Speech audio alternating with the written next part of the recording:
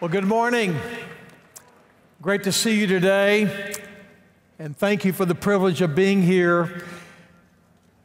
I have a son and a daughter-in-law who both graduated from Liberty. We have a lot of students here from Liberty, from the state of Arkansas and Northwest Arkansas. And we've had several staff members, or have several staff members, who are graduates of Liberty. I've served on the board here years ago, and it's a privilege to be back on campus today.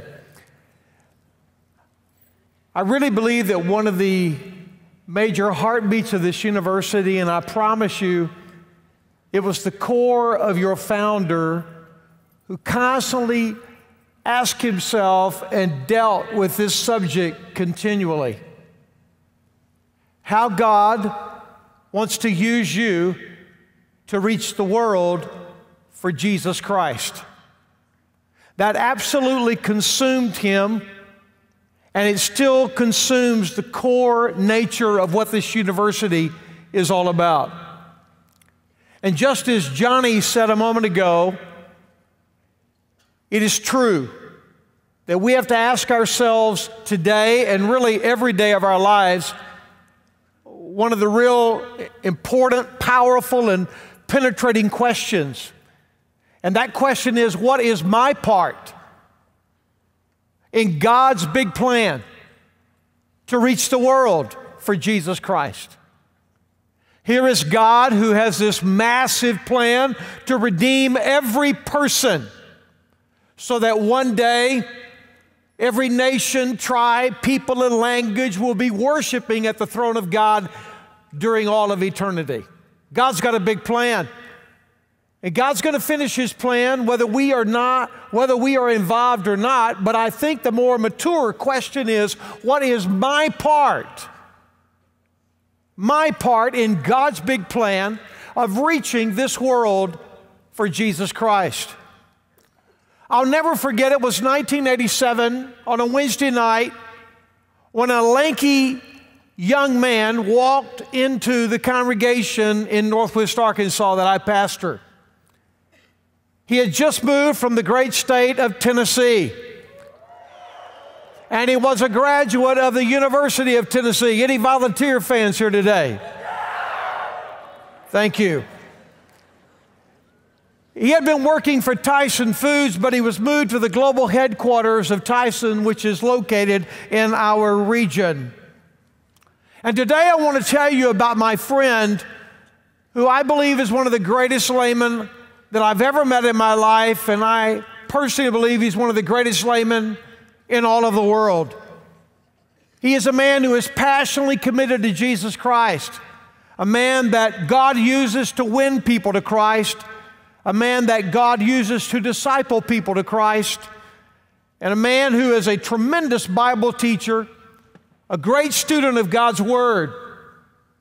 But this man also is a man who understands his skill, his gifts, and all these years, God has worked mightily in his life, and he has now been raised up as the president and the CEO of Tyson Foods. His name is Donnie Smith. Tyson Foods is the largest beef and poultry producer in the world. Last year, $34.4 billion of revenue. He supervises 115,000 employees globally. But additionally, beyond what Donnie does at his job and what he does through the ministry of CrossChurch, the church that I pastor, Donnie has a huge heart for caring for people. And he has a huge heart for people coming to know Christ as Lord and Savior. Donnie Smith created, using his own skill and his own expertise, what is called an organization, African Sustainable Agricultural Project, a project that he himself is involved in and funds. It's there to equip African farmers in principles of agriculture, enable agricultural entrepreneurship, and enrich African lives, communities, and countries. Why does he do this? He does this because he knows of the great needs in the country of Africa from a humanitarian side.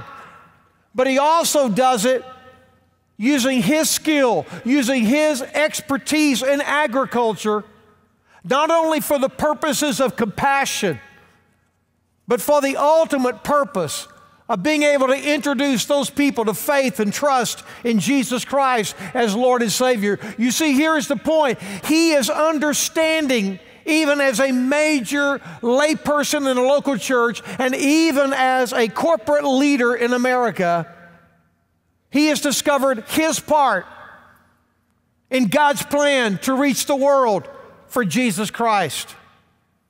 In Acts chapter 13, Paul and Barnabas had just been commissioned by the church at Antioch to finish the task of taking the gospel to the ends of the earth.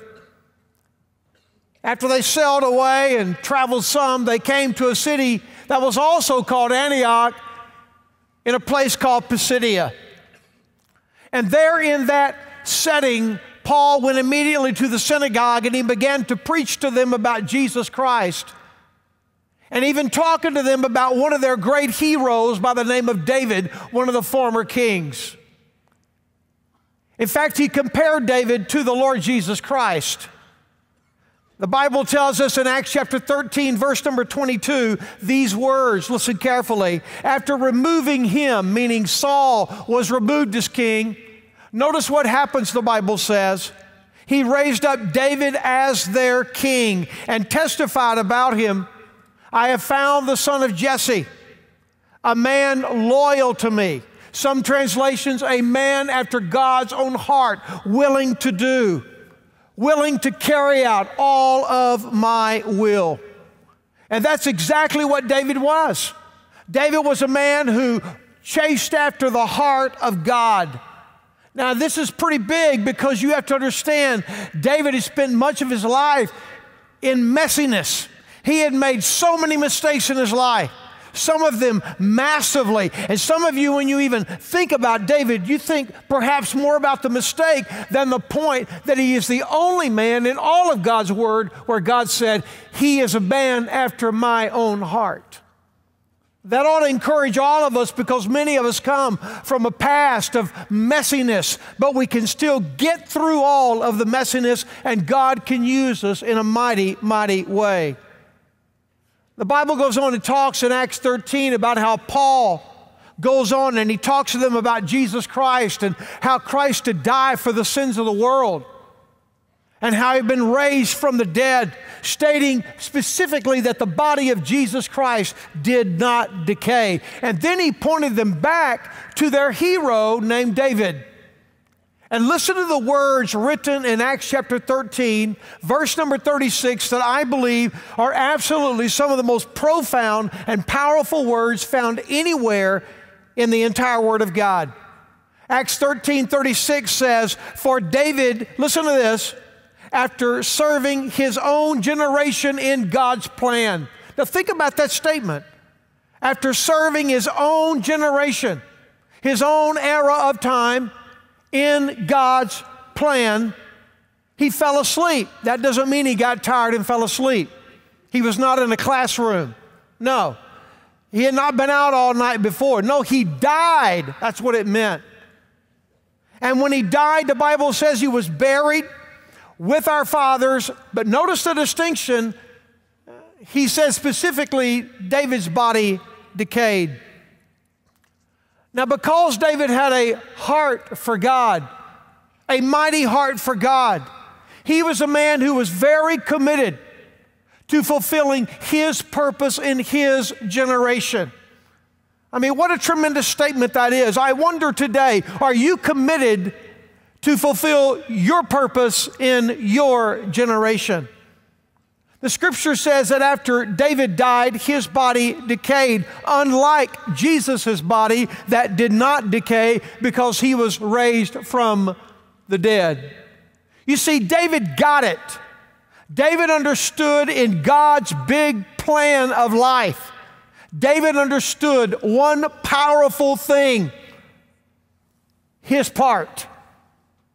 And he chased after that part. And he ran after that part to fulfill, listen, his purpose in his generation. The Bible says that the next week David went and he preached again. In fact, the crowd was so large because the Bible says all the city came to hear what David had to say.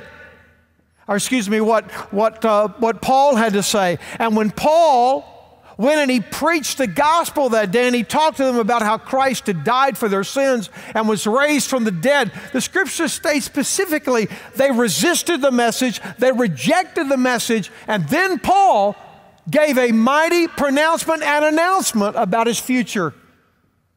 It says, okay, he said, no longer am I going to spend the rest of my life speaking truth to you about Jesus and you reject this truth. No longer am I going to give myself to people who want to remain in darkness, but I'm going to go to the darkness of the darkness, and I'm going to give a light of the gospel to the world, to the people that all of you Jews say are unbelievers.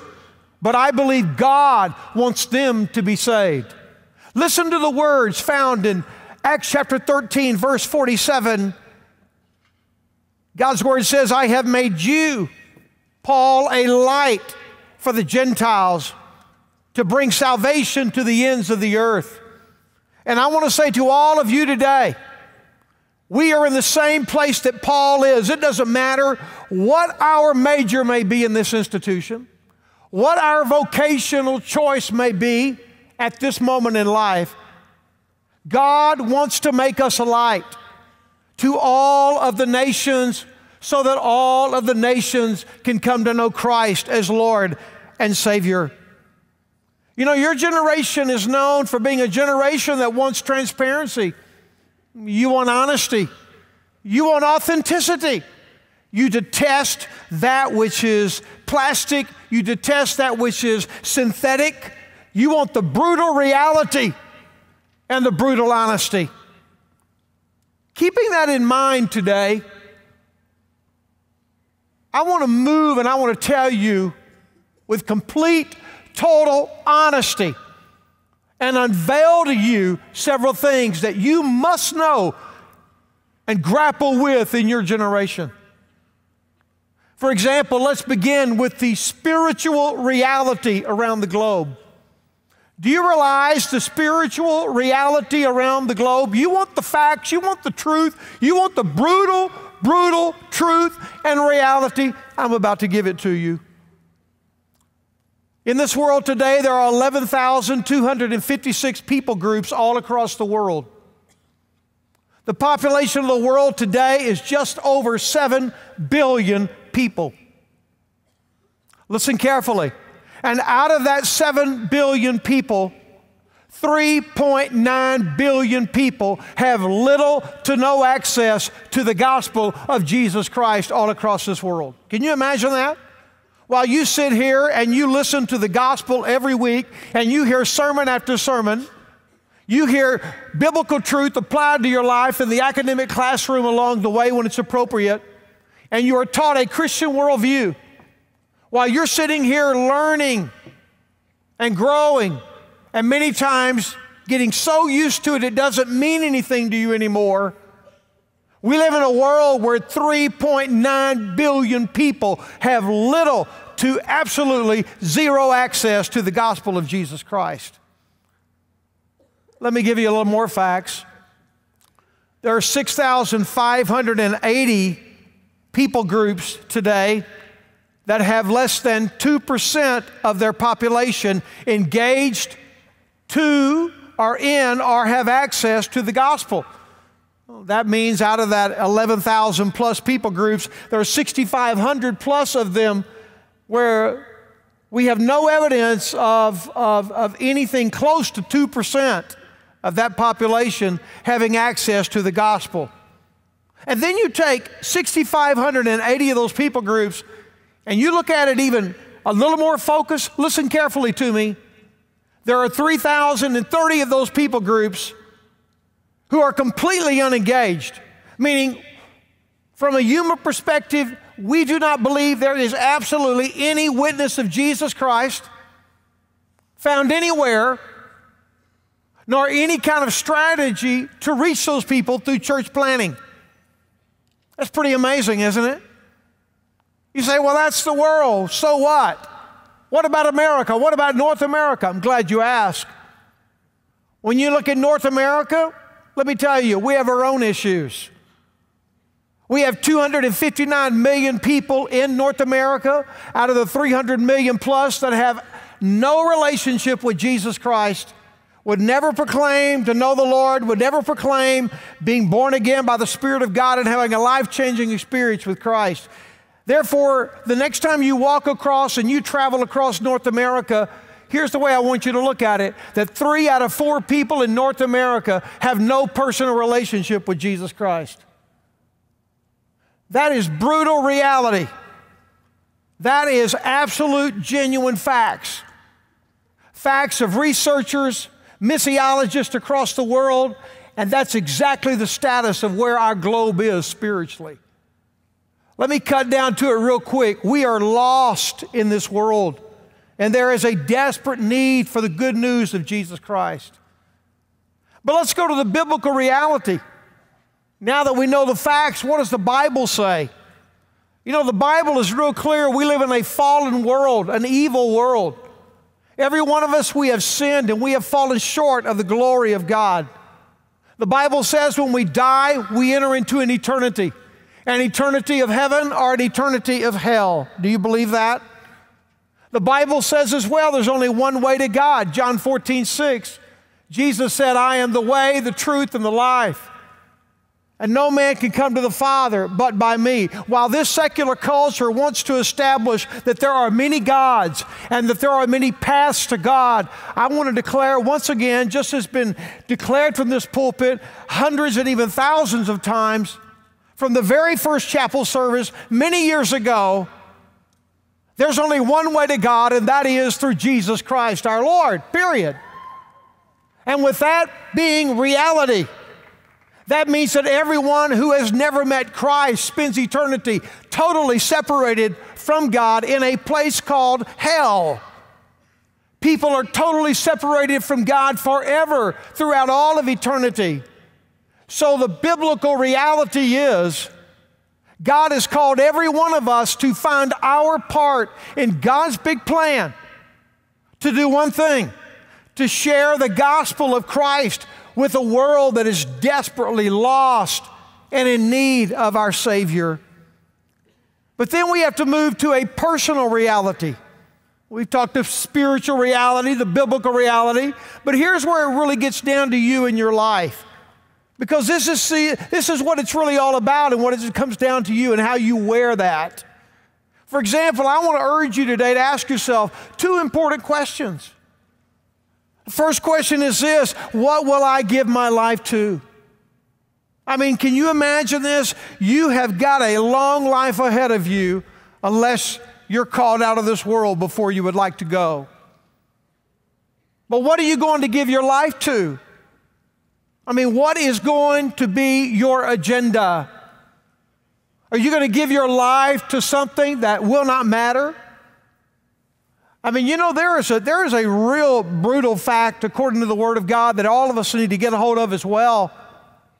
I've been talking about it with my people the last couple of weeks, and it's this reality. It is a grim financial fact. You didn't bring anything into this world, and you will not take anything out of this world, period. So when you live your life and you go through your life in this world, you didn't bring anything in, and you're not taking anything out. So if you're not careful, you will be like much of the culture today and live your life in complete vanity. And what are you going to give your life to? I mean, God didn't bring you to Liberty University for you to simply chart a pathway for the rest of your life that is selfish. Oh, no. He brought you here by His sovereign plan to indent your life, to impact your life, whereby you have to wrestle with one of the great questions of life, like, what am I going to give my life to for the rest of my life? And there's a second question. Oh, we've already talked about it today. What is my part in God's plan to reach the world for Jesus Christ? You know, I learned over the last several days that 90% of you who are students at Liberty University, you major in one of the 300 programs offered by this great academic institution. And then 10% of you are majoring in some program relating to ministry. I want to talk to both groups specifically as we move towards our final time together. A word to those of you that are the 90%. Let me ask you, will you use your vocation, your giftedness, your skill, like my friend Donnie Smith, and live for Jesus Christ, make an impact for God, and go to the nations so that they might know? Let me ask you today another question. Will you consider, rather than living a life in North America, will you consider going to some of the great lost cities across the world, even in your vocational choice, using your skill and your giftedness, whether it be Shanghai, Dubai, Mumbai, or whatever city you want to go to across the world, and use your giftedness to extend the gospel of Jesus Christ to the ends of the earth? You've already heard a testimony today about global studies and using it as a minor. Why is that important?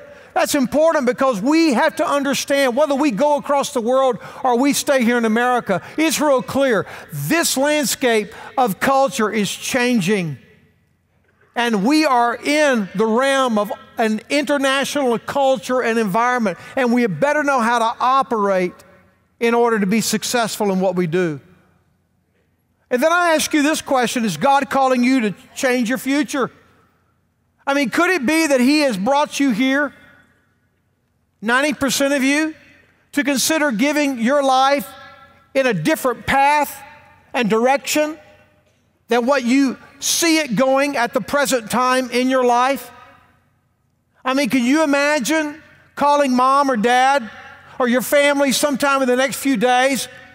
You know, Mom or Dad, I know that I was committed to majoring in this and I was committed to do this in my life, but I tell you the other day, God got a hold of me, and I know now that that's not where I'm going, but in a convocation and beyond that convocation, God worked on my heart, and God is calling me to give my life completely to the reaching of the nations with the gospel of Jesus Christ. I want to introduce you to another friend of mine. His name is Dave Kinney. Dave is newly married to Emily. Both came out of our church. He just graduated from Baylor University just a little over a year ago. You know what Dave was going to do? Dave was going to be a doctor. Dave was in his final prep moments for attending medical school. And I'm telling you, out of nowhere, let me tell you what God did with him. God called David to ministry. Can you imagine that? Emily married a doctor, and all of a sudden, her husband is going to be a minister. Dave was pretty green. He didn't know what in the world and how to handle it. But he had heard that our church had just started a ministry called the CrossChurch School of Ministry. It's a one-year residency program, kind of like a doctor has, or residency, where God called men and women come and they live with us for 1 year, and we prepare them for life and ministry and gospel advancement globally. We have partnership with several universities and seminaries where they can gain credit while they're with us as much as 18 hours. At CrossChurchSchool.com, we talk about that ministry. Dave came on board and was a part and is a part of that. And now, after all this time, God is charting his future, and he's learning and growing to become God's man, to do what he can do so he can find God's part in reaching the world for Jesus Christ. I want to urge you today, there may be some Dave Kinneys in this room. There may be several of you. There may be 200 or 300 of you or more that may say, you know what, I can identify with that because that's where I am. And I really believe God may want to call me to ministry. But then what about the 10% of you that we talked about a moment ago that are already called to ministry? You're already studying for ministry. Can I ask you a question today? Why don't you surrender your life like Paul did, and go to the Gentile nations? Why don't you surrender your life to vocational missions, leaving this country and going to try to reach some of the people of that 4 billion who have little to no access to the gospel of Jesus Christ? Why don't you give your life to the finishing of the task of the Great Commission? Why don't you consider changing matters in your life where you're committed? You say, no, Ronnie, I know God wants me to lead and minister here in North America. If He does, then listen carefully. Why don't you go to parts of North America that are so lost, so vacant, in a desperate need for Jesus Christ, and do ministry there? Why don't you go to some of the underserved areas of our nation that need gospel churches like Wyoming and Idaho and Utah and so many others up in the Northeast who need a strong gospel church? Oh, listen today, it's not that people in the North are more lost than people in the South, or people in Africa are more lost than people in America. No, that's not the issue. The issue is access to the gospel of Jesus Christ, and we need to do everything we can to give them access to being saved. Would you consider that today? You know, just 2 weeks or so ago, I read a story, and what a powerful story it was. This story kind of jacks me up because in reality, I really hope you get it. Your generation may be the first generation that has ever lived that literally could complete the Great Commission, where every nation, tribe, people, and language could come to know Christ. You live in that kind of world today, and it's on your watch. I close with this story today. Did you hear the remarkable story a couple of weeks ago about the neurosurgeon from Alabama? The story was published on February the 1st, 2014. He was at one hospital in Birmingham, but he was needed 6 miles away at another hospital because someone needed emergency brain surgery. In fact, he had already been told, when he was told to come, that it was 90% certainty of death and 10% possibility of survival. This neurosurgeon was moved immediately, and in this horrible day of weather, he got in his car, in his scrubs, and he began to make his way to the other hospital. He barely got a few blocks, and lockdown in traffic happened in Birmingham, and nothing was moving. And this neurosurgeon, in this horrible weather, got out of his car, and he told him on his cell phone, I'm walking 6 miles to come and help this man save his life. They notified all of the authorities to be looking for this doctor walking in his scrubs in this horrible weather and help him and bring him here because a man's life is at stake. And the story says that they could not find this doctor. But after a period of time, the hospital door opens. He walks in and he sees this family and finds him, and he says, I'm going to do surgery. And he made it, walking through 6 miles trying to save that man's life in his scrubs on a horrible, cold, frigid, snowy day in this unique moment of snow. The man's life was saved. He saved his life. It became a major national story. And when they showed and they interviewed this neurosurgeon, he talked about how this patient was going to die, but he walked 6 miles to save his life, and he was trying to help them make sense of why he would do it. And he said, this man's life was at stake, and I needed to try to save his life. And listen to what he said. And if I hadn't have done it, he would have died. And then listen to these words. And that's not going to happen on my shift. No. He said, that's not going to happen on my shift. that this man is going to die, and I will do whatever I can to save him. And that's exactly what he did. Do you realize today that the vast majority of the world is not hearing the power of Jesus Christ and how he died to save them from their sin?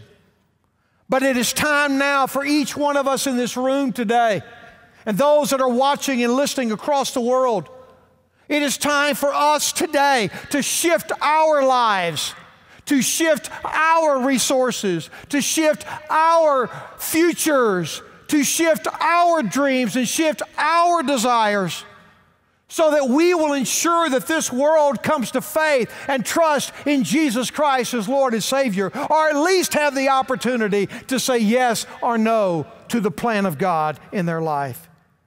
And our heart needs to be this: their spiritual death is not going to happen on our shift. It's on you. And it's on me. And the question is today, what will we do about it if we will do anything? I want us to bow our heads together all across the room today. And as your head is bowed and your eyes are closed today, I want to urge you to give complete attention in these last closing moments. I wonder how many of you today God is calling to use your skill, your vocation, to reach others across the world for Christ.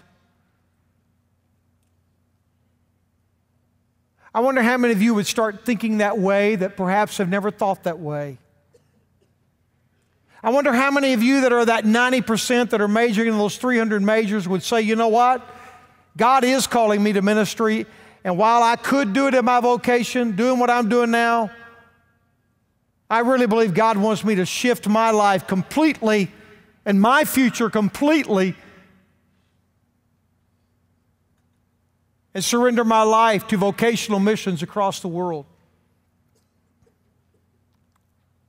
I don't know if that's you today, but if you know that you're going to give the rest of your life to trying to find your part in God's plan to reach the world for Christ, I pray today that right where you are, that you will surrender to God in that decision. In fact, if that is your heart and that is your heartbeat today, I wonder one by one all across this room, would you just simply stand one at a time? And so, you know what? I'm going to give the rest of my life to finding my part in God's plan. Whether I'm going to be a doctor, whether I'm going to be a nurse, whether I'm going to be a lawyer, whether I'm going to be a businessman, I'm telling you, I'm going to take it seriously. I'm really going to take it seriously. And that's going to be me. And I just wish you would stand one by one as God speaks to your heart. And I wonder how many of you today God is calling to ministry, vocational ministry, where vocationally you're going to go to the ends of the earth and share the gospel. If that's you today, why don't you stand one by one?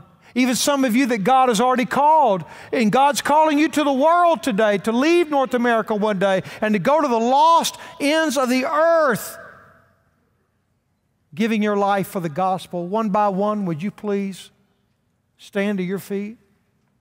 So that's me. I really believe that. I was going to New Hampshire. I was going back to Alabama. I was going to Arkansas or Texas. But you know what? I really believe that I need to prayerfully consider my future. I'm going to ask Johnny to come and bring closure today, but I want you to remain standing today. And I pray that you will surrender fully. Whether you're seated, whether you're standing, surrender completely.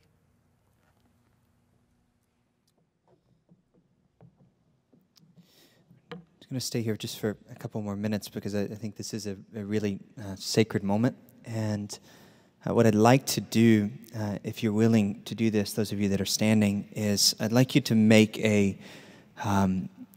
this more than just a moment where you've stood, but a moment where you dedicate yourself individually. You get on your knees in front of God. and do that. And so I'd just like to invite you to come to the floor here, around the concourse here, get on your knees, and pray to God. So if you just want to leave your seat, you can come and turn this into one big altar.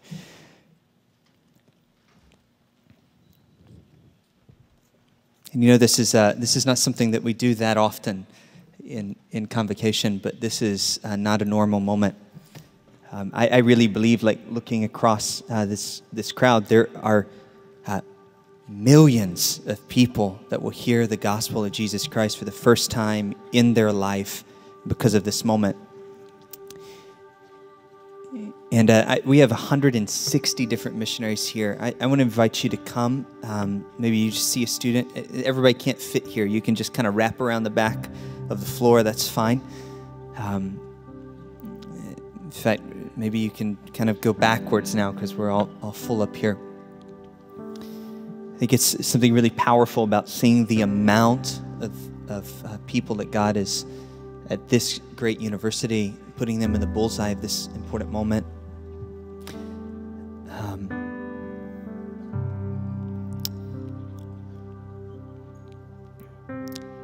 Just be quiet for a minute. You can have your own prayer to God, and then I want you to kind of put the hand on somebody next to you and just pray for them. You don't have to talk or anything. Just pray for them. Ask God to protect them, to guide them, to open doors for them, to show them the way. For the rest of us in this room, let's join in those prayers, and let's pray for those that are making this call. Some of you are struggling with this in your own heart. Maybe you want to pray yourself. And then we'll close here in just a moment. By the way, no one should be in a hurry here. Your faculty and your staff are here for this. That's why they're here, okay? Because we believe we're going to reach the world in our generation. So we'll just have a moment of prayer, and I'll close it.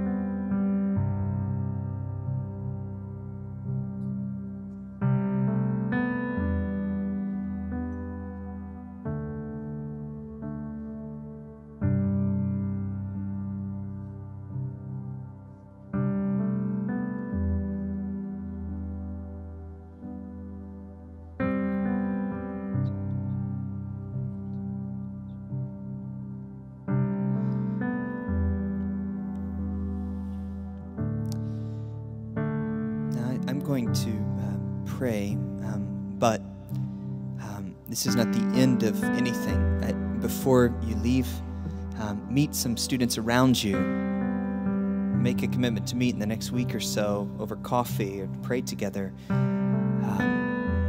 Some of you need to take the next step this afternoon, whatever that is. If you need advice on that, email cge@liberty.edu. Stop by the Center for Global Engagement. Let's just dedicate this moment. God, I'm not really quite sure why you've given our generation this important place in history. Objectively speaking, we're the first generation that could actually see the completion of the Great Commission. We're the first one. And it's not inconceivable that in 10 or 20 or 30 years that every single person on planet Earth will have had the opportunity to hear the gospel of Jesus Christ. And you have made us alive at this moment. You have given us this responsibility. And we today, by the thousands, join with the statement that we've heard this morning. It's not going to be on our shift. We're going to work like everything depends upon us. We're going to pray like everything depends upon you. We're going to do what is required. We're not just going to make loose commitments. Like we're going to do this thing, and we're going to do it in our generation. So I pray for every single student that's making some kind of commitment here today, I pray for every single one of them that you show them the way. This just wouldn't be some passing moment, but that this would be a moment that they think and talk and tell stories about for the rest of their lives, and that they won't expect you just to do everything for them. You have done it. You have stepped into this moment. You have burdened their hearts. You have called them. You're working in their lives. Now I pray in Jesus' name that they'll do their part, that they'll make the decisions they need to make, that they'll make the changes they need to make, that they'll move in the direction that you're leading them to go, and that they won't be discouraged by anything that tries to discourage them. I pray that you put a hedge of protection around every single one of them, that you don't let the enemy conspire against what it is you have for them, and that this morning will be a morning that will be quintessential in the completion of the Great Commission. You tell us we have not because we ask not. So I ask for two things. I ask that you allow us to play a key part in finishing this task. And number two, I pray that many people here today on their knees on this floor will have the privilege of giving the gospel to millions, to nations, and we believe it will happen. In Jesus' name, amen. Amen. Okay. We're finished here. You can stay. You can do what you need to do. God bless you.